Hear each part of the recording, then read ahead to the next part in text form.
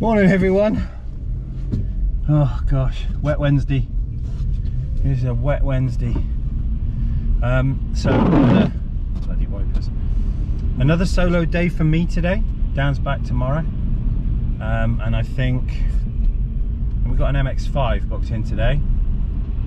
Want to say it's a Mark 1. Don't quote me on that, but I think it's a Mark 1.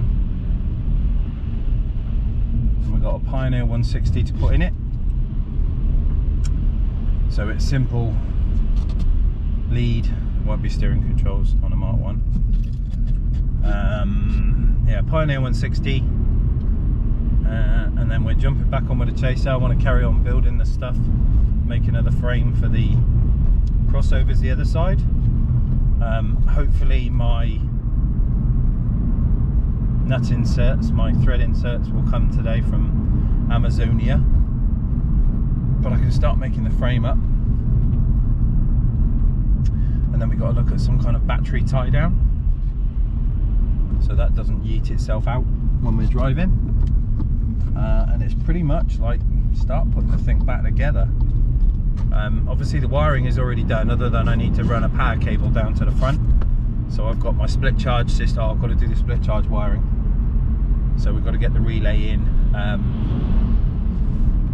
the extra power into the little distribution battery that will run all the LEDs. We've got to do that. But there's enough to do. We should crack on. And then that's that one buttoned up. And then we need to make a concerted effort with the Lotus to get that started and cleaned and then built. But I'm going to go off to the shop, get a coffee, start the day. It's a wet start. We've got a few storms coming in towards the end of this week and stuff. It's going to be quite wet. But it's England, we don't expect anything different. Nearly spring. Nearly spring. See you in a bit.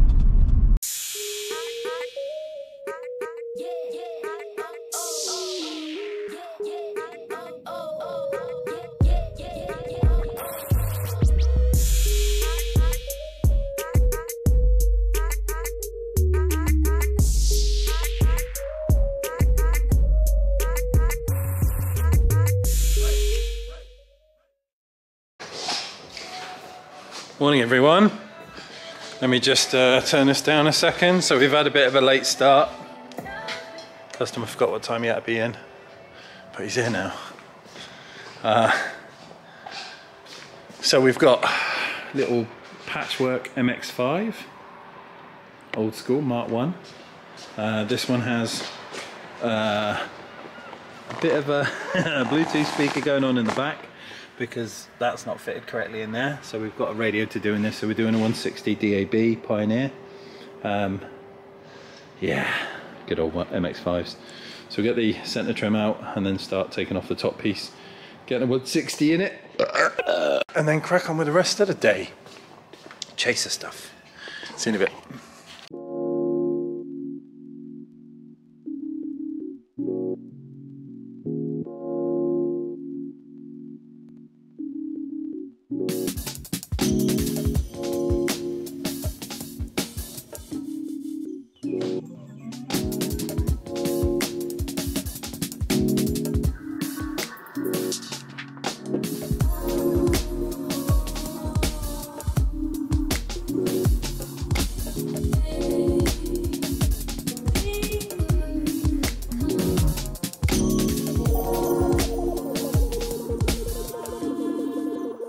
No.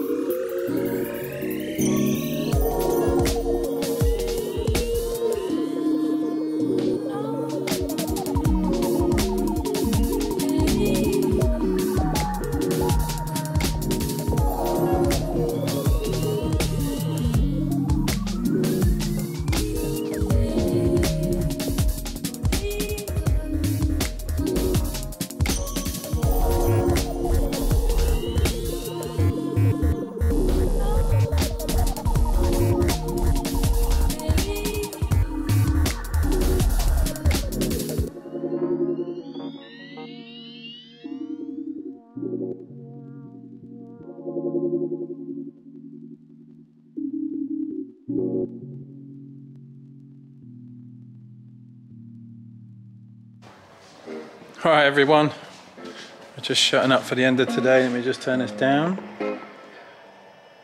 Oh, what a day I've had. So, we've got one of the panels in as a test fit and then started cutting up the other one. So here is one of them, looking all pretty. And then I started this one, as you probably see from the time lapse, this Muggins.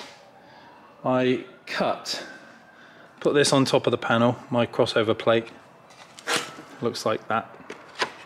Put that on top of the panel, marked around it, customer then phoned me, I come back to the panel, cut out said line, which was the edge, not the bit that I wanted to cut out. So yes, you've just watched me repair my own mistake. What a bell end.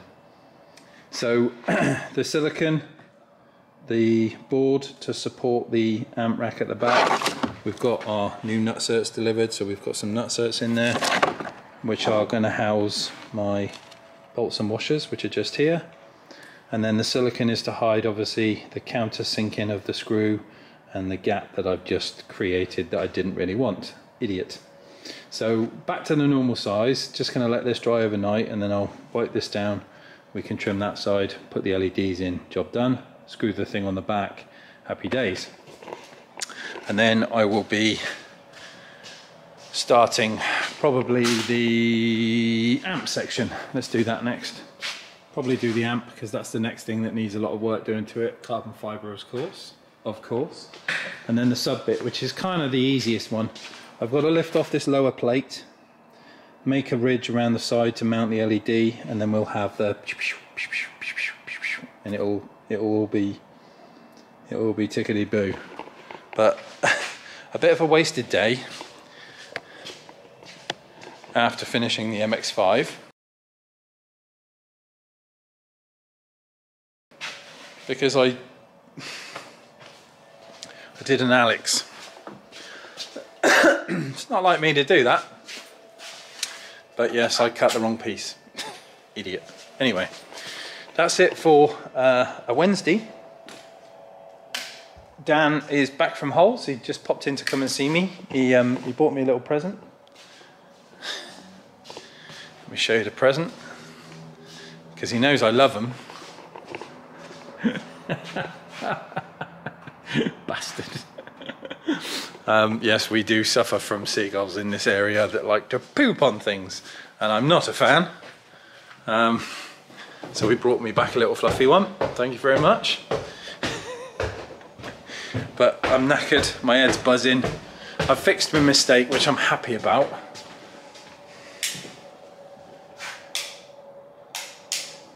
Because I am a big fan of symmetry, and if I'd have got that wrong, the time it took to mould that panel in, there was no way I was cutting another one and doing the same thing again. The repair seemed like the easier option, rather than trying to cut a new piece and heat it and bend it and flex it. It's taken, dare I say it, it's taken weeks to get that to a point that I'm happy with, and I'm not about to start again. So the repair is best of a shit situation. But there you go, even professionals make mistakes. What are you gonna do, eh? Right, I'm gonna get home. Faith has just messaged me asking when Daddy's coming back. So They're either running riot and wifey's pulling her hair out, or the kids are bored and need some attention. So we'll continue again tomorrow. We've got a bit of a busy day on. Lots of stuff happening. But I'll catch you all in the morning. See you in a bit.